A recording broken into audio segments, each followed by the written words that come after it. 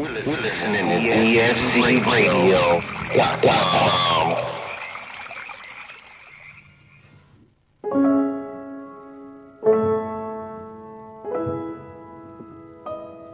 Welcome to A Girl in a Garden on DFCRadio.com. This is your host, Emily. And it's March. That means spring is here. Hopefully it's defrosting in some parts of the U.S. I have to say in Northern California, in wine country, our weather is absolutely amazing. And it means it's time to start planting. And time to start talking about plants and going to garden centers and going to garden events. So I am going to tell you some of the different gardening events that are going on in March 2015.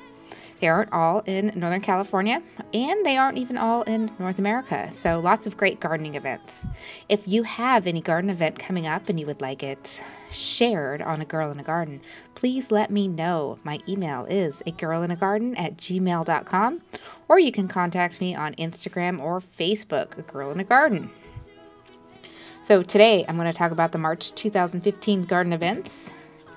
My little recap of CannaCon, what I went a cannabis show that I went to last month, which was a business-to-business show, all about networking, products, great show up in Seattle, Washington. And then I'm going to be talking with Fraser Love from Perpetual Harvest. And he runs a CSA, not quite a CSA, but he sells it at the farmer's market from his front yard garden. So it doesn't matter if you have a tiny, small space, you can still grow tons of fruits and vegetables. So hopefully that can get some people inspired and get started growing. You don't need a ton of room to garden, and you can start small and go big later. Many ways to garden, no way that's wrong. So today we're going to talk about 2015 garden events, March. CannaCon, Perpetual Harvest with Fraser Love. And I spent last weekend down in LA, and I was at Cerritos Hydro vendor events or customer appreciation day, and got to hang out with some of the other guys at DFC Radio. Heavy T was there, Horty Chris, Duffman, and it was a fun event. We got to drink some beer, have some tacos, talk about gardening, and meet some great end users who are all into gardening. So if you're watching right now, you can click, if you're listening, click watch here now, and you can see some pictures in the background of the events. Great events, fun times. There's tons of vendor events coming in. So you can meet tons of like-minded people who love gardening and want to share some knowledge. So let's get rolling into today's show.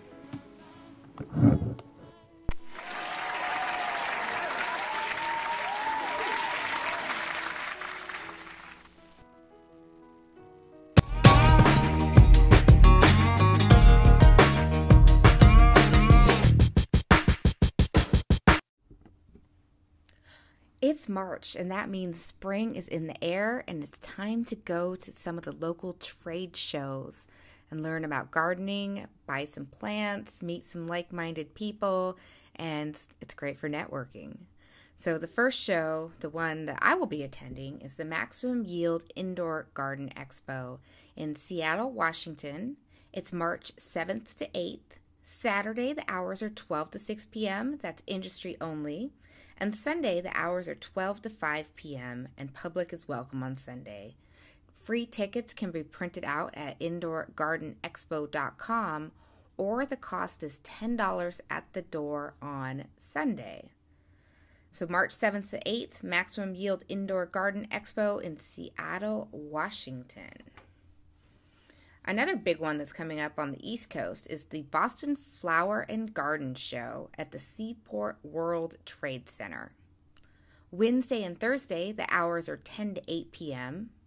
Friday and Saturday, the hours are 10 to 9 p.m. And Sunday, the hours are 10 to 6 p.m. The cost for adults per day is $20. Seniors is $17. Children ages 6 to 17 is $10. And children under 6 are free. More information and ticket purchases can be found at thebostonflowershow.com. Here's an event coming up in Central California, and this is the Grow More Garden Supply vendor event. And they're also having the Grow More Garden Supply Grow University presents full plant nutrition class. And this is March 14th at 10 a.m. This is an in-person or online class. Seating is limited, so you'll need to bring a chair and actually RSVP or pre-register for the events. And you can contact Grow More Garden Supply at 559-348-1055. The full plant nutrition class starts at 10 a.m. and then from 12 to 4 p.m. there will be having a vendor event. And there will be store-wide savings, free food, samples, music, vendor booths, raffles, knowledge, and much more. And that is at 2686 Clovis Avenue, number 109 in Fresno, California, 93722.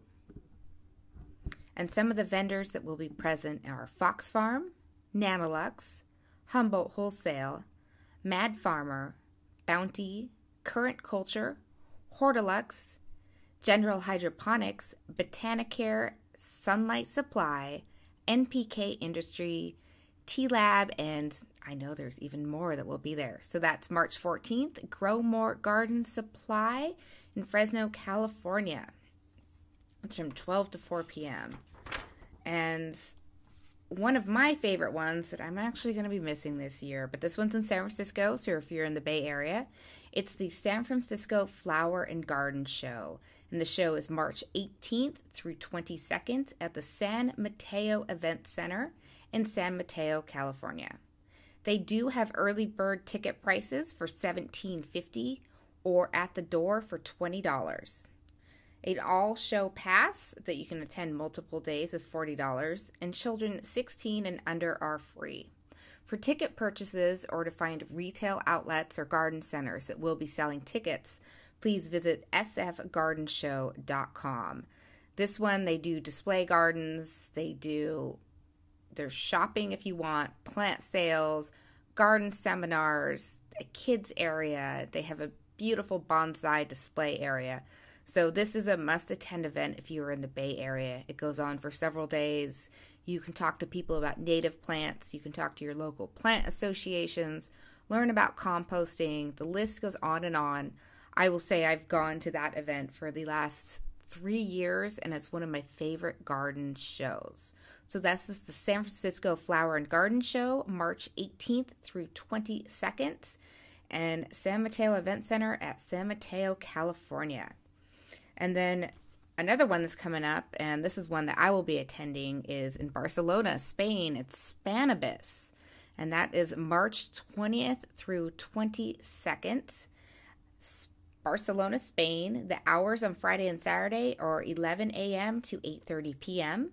and Sunday hours are 11 a.m. to 8 p.m. The tickets are for a one-day event is 15 euros or 35 euro for the 3-day event. More information can be found at Spanibus, SPANNABIS.com. It is the world's largest cannabis expo, and this will be my second time attending the show. It's amazing. You will see seed vendors, products that you use for end-use products, gardening products, anything you can think about for growing a plant and consuming it will be at Spanibus in Barcelona, Spain. So those are 5 major garden events going on in the month of March. And if you have or know other gardening events coming up, please let me know. Send me an email at agirlinagarden@gmail.com. This information will also be posted on agirlinagarden.com, and you can click on the tab for garden events. And it will go through as a monthly schedule as they become populated. So 2015 garden events, you can click on the tab on A Girl in a Garden and find out more information. And until next month, we'll be going over the April events. Have fun and happy gardening in spring. That would be March 2015.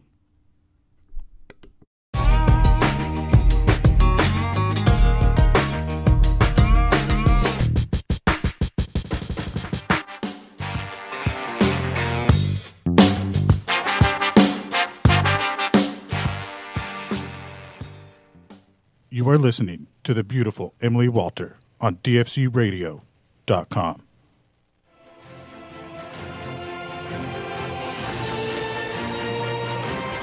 DFCRadio.com.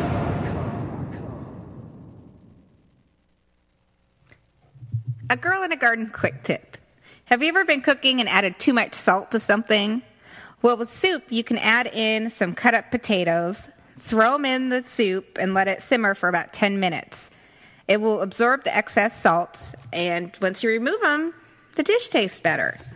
So for more information and tips, tune into A Girl in a Garden on DFCRadio.com, 5 p.m. Tuesdays.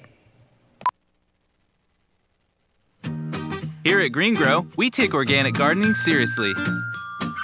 With our mycorrhizae products, you'll increase growth and help reduce the need to replace old, worn-out soil. We help provide electrolytes and maximize nutrient intake to make your indoor garden lush and green. So give your plants the strength that they need and breathe life into your soil with Green Grow. Find us at your local nursery or visit us at thegreengrow.com. That's the green, G-R-O.com.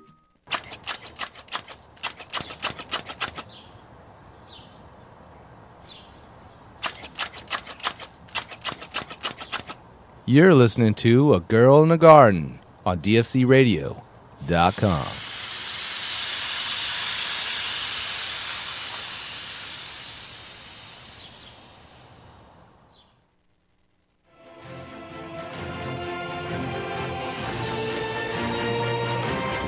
DFCRadio.com.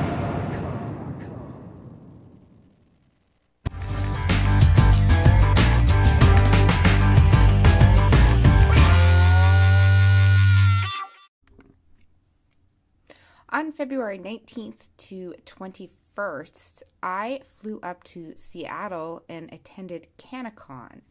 And CannaCon bills itself as the world's largest cannabis show. And I believe it was their second one, and this was the first of this type of show that I've attended. I've been to the Cups, which are typically put on by High Times Cups. They have a smoking area. It is a lot more social event and people come to party. Now this show was a cannabis show, but it was completely different than what people would expect. This was a business networking show, and it was a 3-day show that had several seminars actually.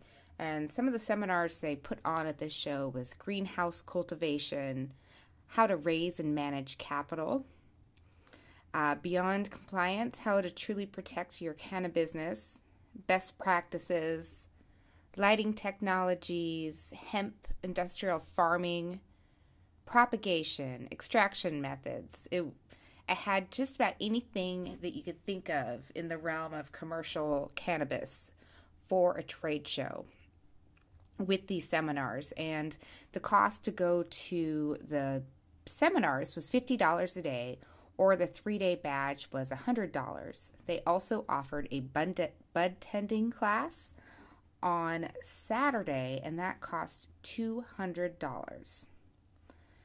They also did industrial hemp-derived CBD, how to be in compliance, stop using bottled nutrients. So that was put on by Raw, understanding manufacturing costs, regulatory updates, biological horticulture, building a brand. And I will say it was a lot of men in suits and investment money. And this is what's telling us of how this industry has evolved over the years and how it's changed, especially when you compare it to a cannabis cup. So I was up there with the company that I work for, and we had a booth, and this was kind of a trial run to see how the show went. And I have to say it was one of the better shows I've been to for a business-to-business marketing show, to be able to talk directly to your consumers and talk to end users who are using your products on a large-scale use. It was also excellent for marketing and networking. And I have some fun guests lined up that I have met at the show that have innovative products that we have not been able to see in the marketplace yet.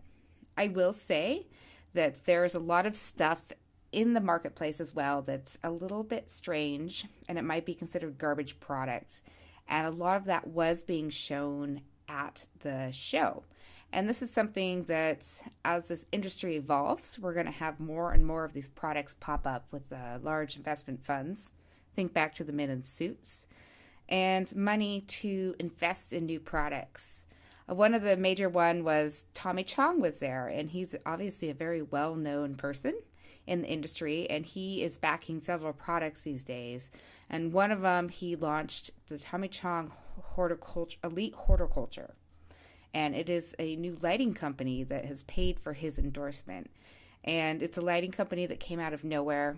They do DE fixtures that actually do not plug directly into the ballast. They have a remote cord, which does create RF. But most people are not going to pay attention to that because they're going to pay attention to the fact that it was endorsed by a celebrity. So as this marketplace evolves, there's going to be a lot more money, professionalism, probably some more funky garbage products, but you're also going to see a lot more scientific data backing stuff up too. And as we're becoming more and more open to talking about this show was actually held at Pier 91 in Seattle, the Smith Cove Event Center, which happens to be on federal property. And when you fly up to a legal state to a cannabis-related show, most of the time you do not want to hold it on federal property. So the show does have a few kinks to work out.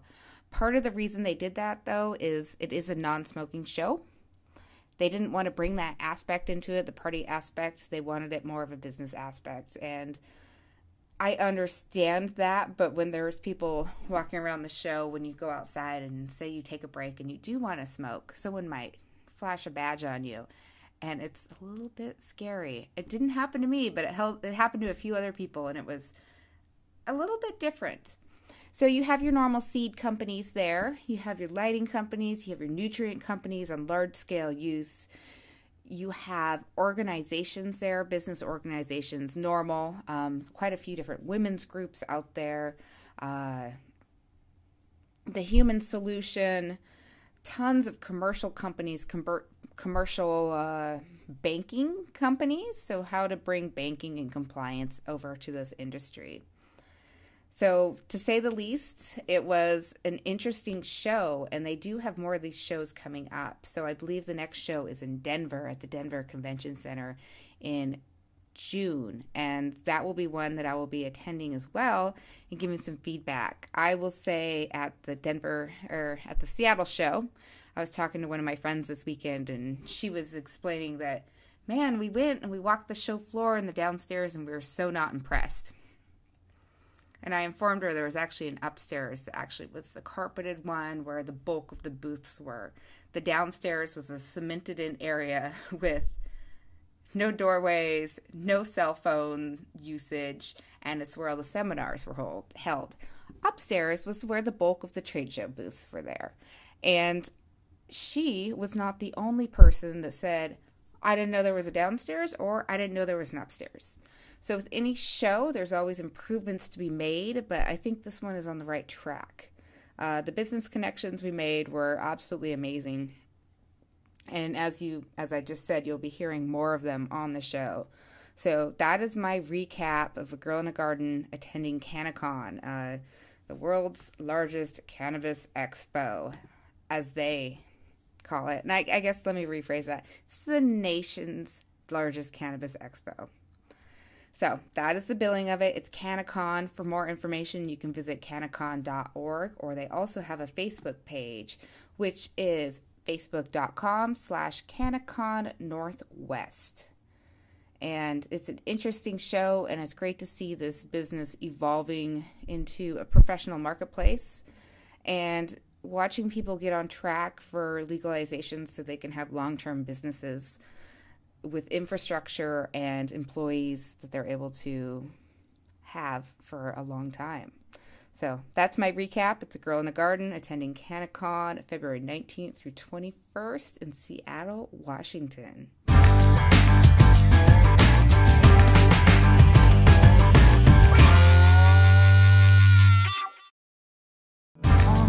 first part of the journey, I was looking at all the life. There were plants and birds and rocks and things.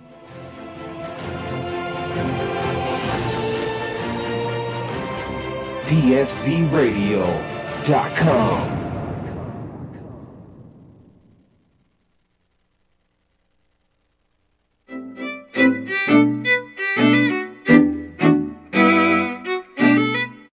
Welcome to A Girl in a Garden on DFCRadio.com. This is your host, Emily. And today I am talking with an urban farmer, urban gardener, named Mr. Fraser Love. How are you doing today, Fraser? I'm good. How are you? I'm fantastic. So you have a company called Perpetual Harvest, which we're going to learn a lot more about. But how about you tell us, how did you get into gardening? Well, I started as a home gardener. My neighbor, a good friend of mine, was a double hort major at the University of Georgia. Amazing hort school, by the way, if anybody wants to know. It is amazing. So I became interested in the hobby after seeing what he was doing. He was more than willing to share his knowledge with me. Still is to this day. Any question I have, I call him. But from there, I just started as a home gardener. At that time, I was living in an apartment, and so I didn't have a lawn or anything, so hydro or indoor gardening, whatever you want to call it, that was where I started. And I did that. You know, I still do it. I have a grow room here in my house now.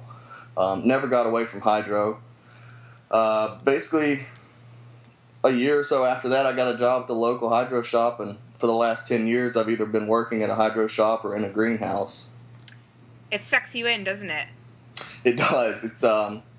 It pulled me completely away from my major. I mean, which I don't do anything with, and I'm still in debt. But now, this is the question, and I love to ask this question because a lot of my friends are in their 30s, and we all have degrees in certain things. Did you ever work in your field of study? Not really. It's psychology, and there's not much you can do without a master's or a PhD. And, I just didn't want to spend any more time in college. Probably I just didn't want to sit in an office talking to people, that had just as many problems as I got, so. Yeah, you find, as we're going on a little tangent, but it seems like a lot of my friends, at least, we've all gotten degrees in certain things, and all of a sudden the love of gardening or a passion of something else has just crept up, and we've moved over to that side.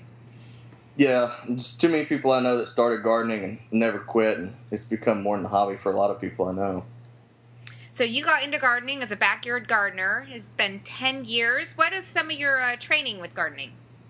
Well, other than, managing local hydro shops, I worked at a greenhouse for a little while called James Greenhouses. There I managed a large library of tissue cultures. We'd receive, 500,000 to 1 million samples from several countries around the world each week, and I was involved with managing those, making sure everything was all right, and they would eventually go and be grown out for larger nurseries that sell annuals and other ornamental plants. So for our listeners out there, tissue culture is propagation on a micro level. So you can grow plants, mushrooms, human cells, many different things in a petri dish, or almost something that's like a film canister, and you can do propagation that way. Anything that has a cellular structure has the ability to be cloned, basically. And for plants or mushrooms, it's an auger formula. Many people may have worked with it in a chemistry class in high school or maybe in college.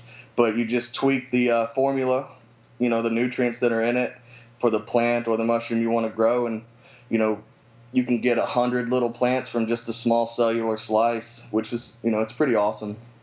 And real technology. It is amazing. You can do amazing things with tissue culture and grow, you can start with 10 plant starts and grow 6,500 plants from these little tiny petri dishes that way. Now, one of the things I found with tissue culture is it is extremely detail-oriented, and it kind of sets you up like a lab because you are doing this typically in a clean room. You have to have different equipment that you use, and it helps you be prepared for some of these cleanliness practices. It lets you write protocols.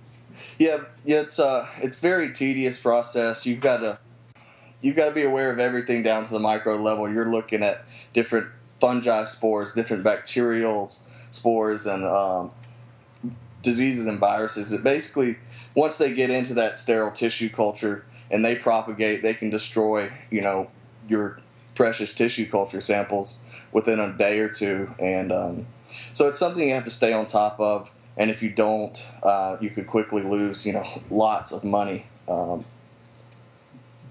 And there's a lot of science involved with it. I will say, from just the small amount of things that I've tissue cultured, I have learned so much about gardening and fungal, bacterial diseases, rooting hormones, sugars or carbs that you're feeding your plants. It's a whole world of science in gardening. Right. It takes it down to the molecular level. We're going into chemical compounds that the cells feed off of. We're going into areas of what different fungi and mold are going to compete for with the plant. So it's, like you said, it's very detail oriented. So you worked in a lab that you did tissue culture, or I guess it was a greenhouse. You've managed hydro stores. You're also a rep for a lighting company these days. But about 2 years ago, you started a company called Perpetual Harvest. And what is Perpetual Harvest? Perpetual Harvest, I guess in the truest sense, is a cooperative. I work with several different farmers. There's 2 markets I work with. I'm not strictly a CSA, which means CSAs typically give out a basket each week directly from the farm, and there's a dozen or 2 dozen people that go directly to one farm, and they're able to sustain 24 or so people, maybe 8 to 10 months out of the year, depending on where you are. But this is more like a traditional farmer's market. I have one that is an online market. They're actually part of a larger co-op called locallygrown.net. They're actually all over the United States in several different cities. And here in Athens, we have Athens Locally Grown. And it's pretty cool. Basically, I go on there on Sunday nights. I look out in the garden, see what I have for the upcoming week, what will be ready by Thursday. Create a listing, put a description, upload pictures if I need to, and set my price and, let it rip from there. They come on and they open the site on Sunday nights to the public for the next 2 days until Tuesday night. I just watch sales rack up. Hopefully I watch them rack up. And then on Thursdays, I'll go in and drop it off at a central pickup point, and a couple hours later, the customers come by and pick up their weekly orders. It's a little different, though, because a lot of the times you think just because it's an online site, you're not going to get to meet your farmer, but they've found a way around that. They have a weekly meet your farmer or guest farmer. He comes in, he sets up a booth like you would see at a traditional farmer's market. And so, on a weekly rotation, you'll get to meet the guy that's growing your food or your eggs or even your mushrooms. We have really great shiitake mushrooms and oyster mushrooms around here. Mushrooms are fabulous. That was my first love. Mushrooms were your first love. Now, a traditional CSA, or community-supported agriculture, is typically a plot of land where members sometimes work the land, sometimes they'll pay a subscription fee and pick up baskets each week with produce that's grown in season on that land. And what you guys are doing, it's a little bit different, is your several small micro farmers are participating in it to bring enough produce for people to come and pick stuff up. Right. Some of them are larger farms that have their own CSAs that'll give away what's left on the online market, but the majority of us on there are sub-acre farms or plots of land that are just trying to get our name out there. I mean, I really just started Perpetual Harvest to get the name out there, to get something started, because at that point in time when I started it, I was headed towards a goal of actually having my own farm and eventually having my own real CSA where I could support, a few dozen people. So that's where it evolved from. So when you originally started Perpetual Harvest, you were growing mainly for yourself. Was this some way to get rid of the excess that you have, or you had the actual goal in mind to have your own CSA? It was the goal of a CSA. I knew from the beginning that it wasn't just going to be for myself. I, produce more food than I can consume, but not enough to, support a CSA. So I had to find a way to get, not waste the food, to get it somewhere, to get it to a market. And luckily Athens Locally Grown, and this year West Broad Farmers Market allowed me to do those things, allowed me to get my small amount of produce out to market. And I've made a name for myself around here, and it's actually helped. It's not a major amount of income by any means. Pays for my beer every week. That's about it. So anyway, it's not a major income, but it's a way to get me started towards the ultimate goal I've been looking for, of a CSA. So your ultimate goal is a CSA, but right now you call yourself an urban farmer, urban gardener. What is your growing space right now? It's very small. It's almost laughable, but I put out enough to go to weekly markets. I'm working 200 square feet of traditional horizontal growing space, 12 grow beds, 4x4, and then I added an additional 200 square feet of vertical growing space. I put up an A-frame trellis.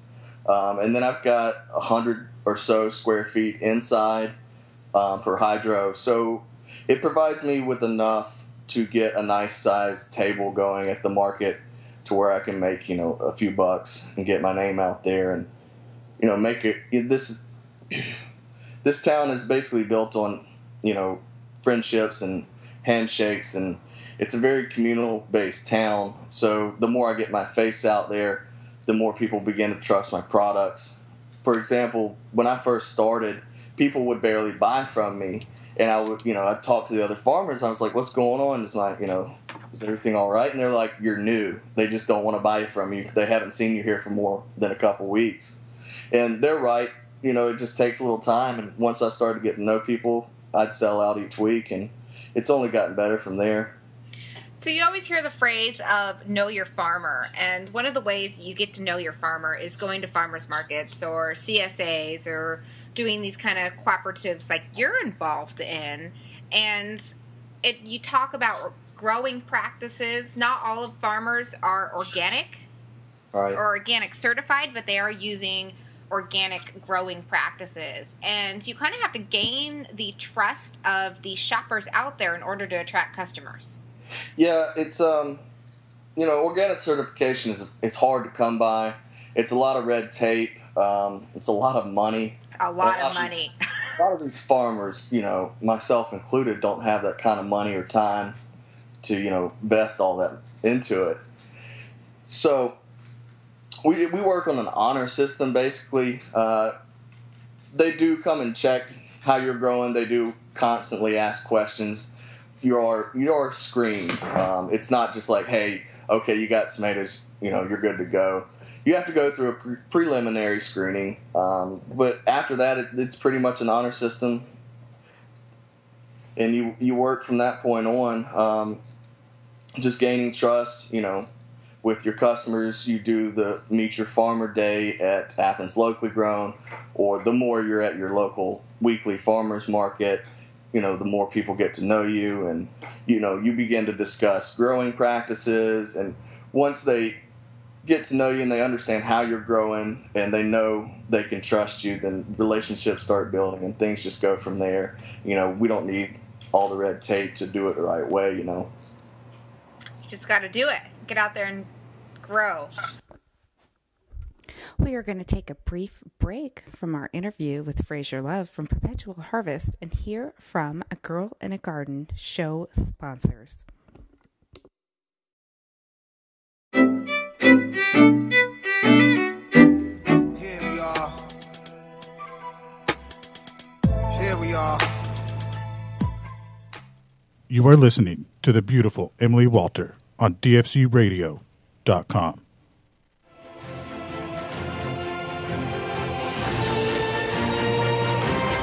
DFCRadio.com.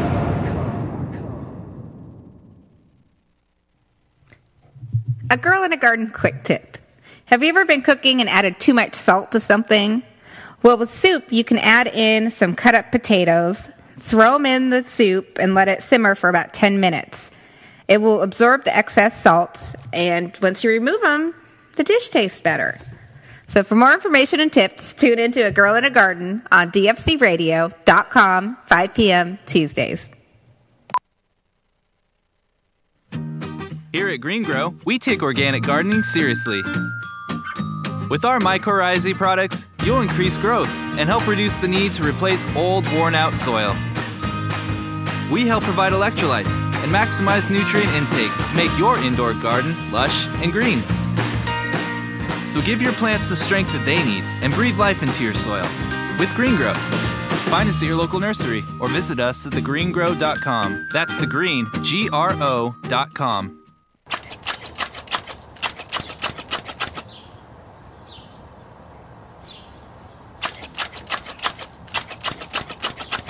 You're listening to A Girl in a Garden on dfcradio.com.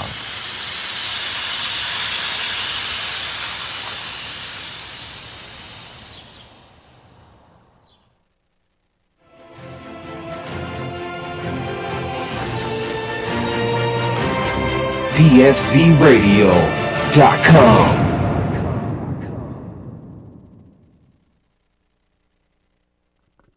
Welcome back to A Girl in a Garden on dfcradio.com. And we are in the middle of an interview with Fraser Love from Perpetual Harvest. So in the small gardening space or growing space that you have, what kind of crops do you grow?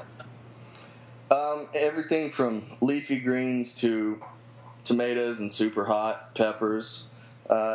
Pretty much I grow the weirdest stuff I can find. Baker Creek's probably my favorite seed company out there, just because you can find just about anything and everything. They're a good one.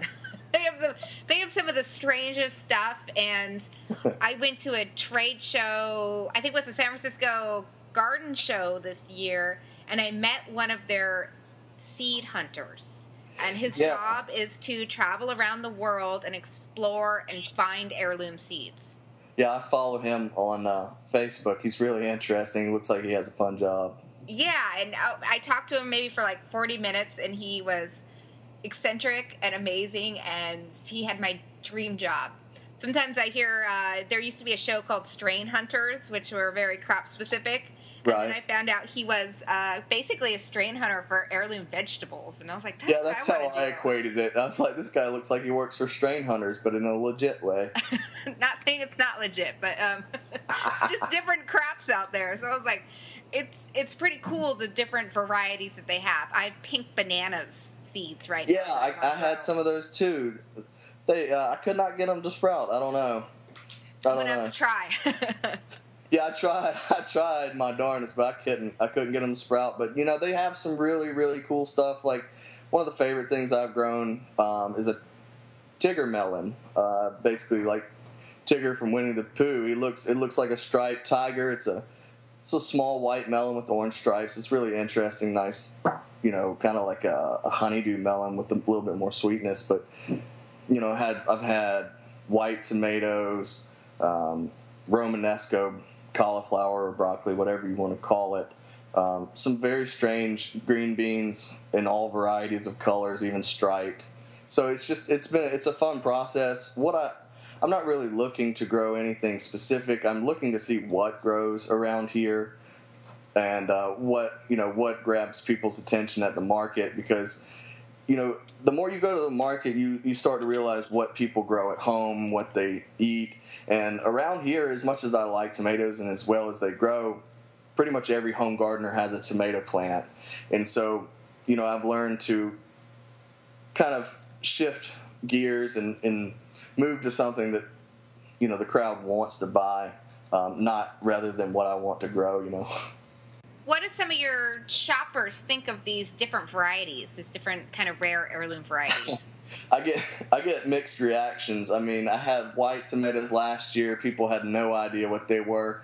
I had a lot of these people, some of these markets, they've never seen an heirloom before, so they think all tomatoes are red. And I had some yellow striped tomatoes, solid yellows. I had some orange tomatoes this year, and you get these strange looks, and they look at you like those can't be real or organic or anything. They think a lot of the times they think my stuff's genetically modified because it just looks so odd. But I have to explain to them that it's heirloom and that it's been grown this way for hundreds, if not thousands, of years. And it's funny trying to explain some of these odd-looking varieties when most of these people are just used to going into the local supermarket and picking up a Better Boy tomato that's been grown in a hothouse and picked while it was green that has no flavor. So Tastes like just something red. But yeah, it's just an educational process that you have to go through with the public. But I can tell you, once they try an heirloom, once they try some of these crazy looking fruits and vegetables, they come back the next week wanting more. So I've never really had anybody turned away from them.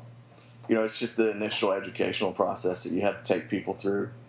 So I have to ask your opinion. What did you think of the white tomatoes? So they're not... I thought they were awesome looking. That's the reason I got them. And they're just really cool looking tomatoes, but there's no flavor. I mean, I can see why they're not grown and why they've been either hybridized or bred for more flavor, because they have no acid, which most people I've learned around here, like the yellows and the orange, they don't have acid, so they won't buy those as much as my reds. And along with no acid, there's no sweetness either. Like, you get a lot of sweetness from yellows and oranges, but it was just meaty, very bland, beautiful to look at, but bland. I grew a tomato last year called the Indigo Rose tomato, and it was like a purple, almost glitter color, and it was the most beautiful tomato I've ever seen in my life. Right. If I had a choice, though, I would never grow it again because of the taste. What was the flavor like? It just wasn't very good, especially when you compare it to the other heirloom varieties. It was kind of meaty, and there wasn't the sugar or the Brix levels weren't there, and it just wasn't good. If I compare it to different heirloom varieties and the amount of effort I put into it, I probably wouldn't grow it again. Yeah, and I've run across those problems. It's just kind of like, a trial and error process. You find stuff that works good for your zone. You find stuff that actually, sells, tastes good. You go through different phases, and I'm definitely not anywhere right now to where I've decided on which variety of tomato I'm going to grow or which pepper. I mean, the beauty of Perpetual Harvest is basically the fact that it's just, I don't really have much to lose with it. It's just, at this point, it's an experiment, and I can afford to screw around with it. I can afford to grow weird vegetables that may not have the best flavor, but in the same time, I'm learning what grows, how to grow it, what the market wants. It's a great experience and an overall great learning experience too. So.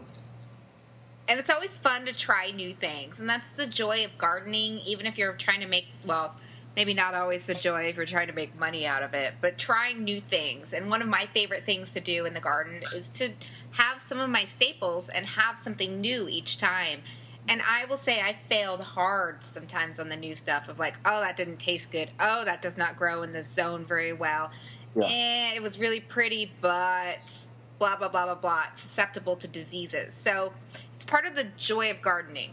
You don't always succeed, but you get some therapy out of it, right? Right, and that's the way therapy should be. It should test you. It should push you. It should, it should be a learning experience at the the heart of the matter. So now that we're talking about therapy, it sounds like you did use your degree. Well, it comes out sometimes. It's several $1,000s worth of a degree. It might as well get it out sometime, right? Might as well. So you say you have a really, really small growing area. Are you growing in your backyard or your front? It's in the front yard. So you're in the South, and sometimes I read Southern Living and some of these other blogs in the South, and when I think of the South, I think of extremely manicured, fertilized, freshly cut lawns. And you're not wrong. I mean, they're everywhere. There's certain neighborhoods, HOAs, and stuff like that dictate what you can do in your front yard, even though you paid for it outright, and it should be your land to do with as you please. But I'm lucky in the sense that I live in a city that has several urban farms for neighborhoods, several teaching farms. Many people have their own raised bed gardens in their front or backyard, so it's not uncommon here. I don't get any problems from, the local county enforcement or anything like that. So, what kind of feedback have you gotten from your neighbors about having a front yard garden? The feedback's been good for the neighbors. They'll come by. I've had people stop, talk for a little while, discuss with me what I'm doing, what I'm growing, and, I just tell them about Perpetual Harvest. So it helps me build relationships with people. Again, I mean, it's an attraction point, and people come in, you build relationships, and you find new connections, and you get new leads, and that's one of the ways I got into some of the farmers markets that I do. I met people that either bought from the farmers market or worked at the farmers market themselves. So it's definitely a useful networking tool, to say the least. So from starting a garden to a farmers market to Perpetual Harvest, what's your number one advice that you would give to other people that are thinking about doing this? That's a good question. That's a loaded question, I think. It is. Patience is key. You really have to understand that farming in general is not a lucrative career. It can be, you could fail, and 1 year, one crop could cause you to go under. So it's something you have to take very seriously. You have to plan very seriously. It's something you have to plan for. It's something you have to keep an eye on. It's something you have to keep an open mind with. You can't be a quitter, basically. You've got to fight through the hard times, because farming is not an easy thing to do. It's hard work. It's long hours. It's a lot of attention needed. But like you said, it's a form of therapy. So even though it's hard work, a lot of people find that it outweighs the benefits outweigh the work. That's what I'm trying to say. And it does. I have a 15 by 15 gardening space, and I think I harvested 15 pounds of carrots this week from a very, very small area. And just digging in the dirt and getting out away from the office, away from the computer, is so helpful. It clears your mind. It lets you think about other things. Yeah, I spend enough hours staring at a computer that I'll happily get on my hands and knees and dig through the dirt. Tell your boss to stop making you do that. I know. I've tried to tell her she's a slave driver, but she doesn't listen. And for all of our listeners out there, Fraser and I actually work together in our real-life job, and I guess I'm a slave driver. Horrible. I was putting in my notice, writing it up as we speak. Not accepting it today. So, but, I mean, one of the things that I ended up meeting Fraser is because he had Perpetual Harvest. And he did front yard gardening, he did urban gardening, and a keen interest on gardening. And you also said that you have a hydroponic setup. What kind of crops do you grow indoor? Basically, I'm only using fluorescent T5 fixtures. I don't want to pay for a large HPS lamp. I definitely don't want to drill a hole in my ceiling to run some ducting through it. And I especially don't want a visit from the local police, because they tend to harass people around here. You live in the South, which is totally different than California. It's wild. They'll sit at the local hydro shops, take down people's plates, tag numbers, and run them. And if you've got any priors, then you've got trouble. Even if you don't have priors, they've been known to come and search your trash. So it's something here that you're kind of risking a lot. And that's one of the reasons I post everything on Perpetual Harvest, is because I want people to see that I'm doing something, that's legit for my area, that I don't have to have any trouble. So I'm only working under T5s right now, so it only really allows me to do leafy greens, kale, lettuce, mustard greens, tatsoi, anything that sautés well or anything that makes a nice crunchy salad I enjoy growing inside. And fast-growing greens, they have a really fast turnover, which I just said fast-growing greens. So you can grow a lot of crops really fast, and T5s are perfect lighting for those types of crops. Yeah, absolutely. I mean, I've got 3 T5s, and I'm, turning out more than enough, and it's going just as fast as I would under an HID. I mean, it's just, HID would be overkill at this point. There's no reason to put that many, that much light on top of a head of lettuce. So it works just fine for me. I can turn over a head of lettuce from seed, 7 to 8 weeks, depending on the variety. And if you do a perpetual harvest, if you will, you're putting in a new cell each week or each half week. You're never without a harvest. So if you find ways to maximize your space, you can really pump out a lot more food than you would really think in a 10 by 10 bedroom. So for our listeners out there, Perpetual Harvest is actually a gardening style. It's a non-trademarked name. What is Perpetual Harvest? Perpetual Harvest is kind of an old school term that's been around for several years. I first found it in the forums, but it's successive planting and successive harvesting, where there's no gap between seeding and harvesting. So each week you're planting more seeds and you're harvesting more lettuce, and there's no gap. There's no 1 week that you're not planting and harvesting. You're continually doing both. Hence Perpetual Harvest. Right, perpetually growing. So for our listeners out there, we can find you on Facebook. You say you post a lot of pictures. You also post a lot of gardening information. What is your Facebook page? Facebook's just Perpetual Harvest. It's very simple. I don't do a lot of stuff on Facebook anymore. Most of it's linked to my Instagram. So if anybody really wants to, see what I'm doing, that's the place to follow me. So it's Perpetual_Harvest? Yeah. So you can find him on Instagram. And you post some great photos. And you also write for some of the other magazines that are out there. Is that correct?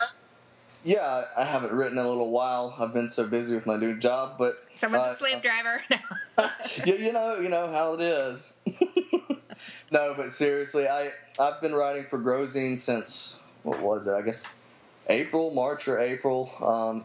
So I started with them. They hadn't been around for very long, but Eric Bixa, he's a great guy. He's well known in the industry, and he gave me a chance at writing, and I'm very thankful for that. It's actually done more for me than most other things I've done, even more than Perpetual Harvest. So. And one of my favorite articles that I read was how to do tinctures. Yeah, we wanted to do kind of an idea, something. Eric's whole thing about Grozine is he wants everything about plants, from growing them to harvesting them to utilizing them in various ways. So I wrote an article on making a stinging nettle tincture. I have a friend, she basically does this. I have a friend that studies this at school. She does a lot of extracts, a lot of tinctures, and a lot of concentrates. Like she'll bring us, chapsticks and lotions and salves and balms or whatever you want to say. And she took my nettle from my permaculture plot and basically soaked it in high-proof alcohol. You can do anything over 100 proof. And you soak it for about 8 weeks, and it pulls out all the goodness, all the vitamins, minerals, even anti-carcinogens in there, and stuff like that. And so all of that's concentrated down into a very small dosage. So instead of having to eat a large plate, you can actually take a couple eye drops and drop them into your water, and you'll get the full dosage, kind of like you would from a supplement or something. But it stays fresh, unlike a supplement that oxidizes. So it's a good way to preserve all of the beneficial things within plants.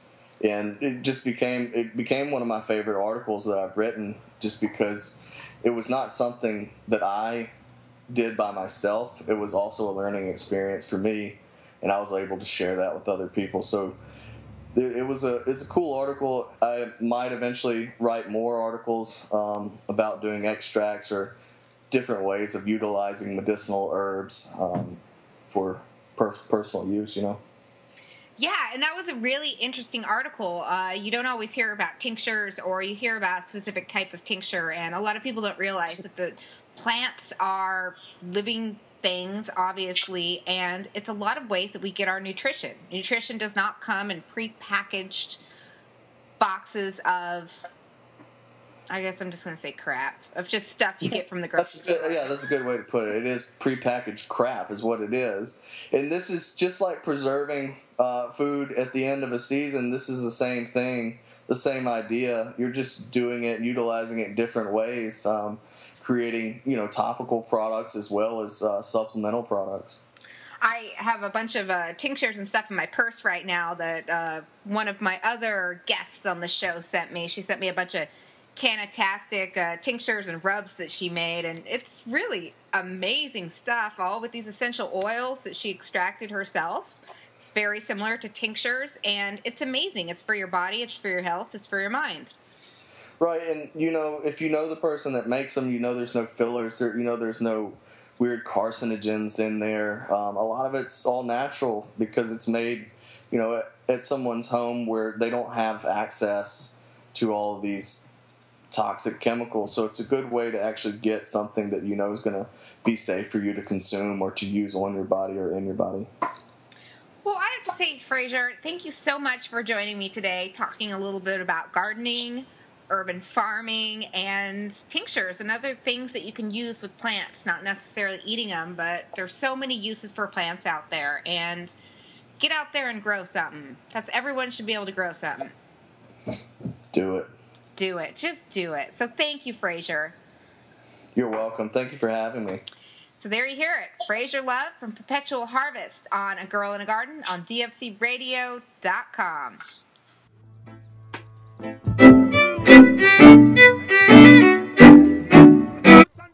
Every day, from liquor and fast food, stay away. American soup and poison every day. Fake ingredients never crave. Your body is a temple.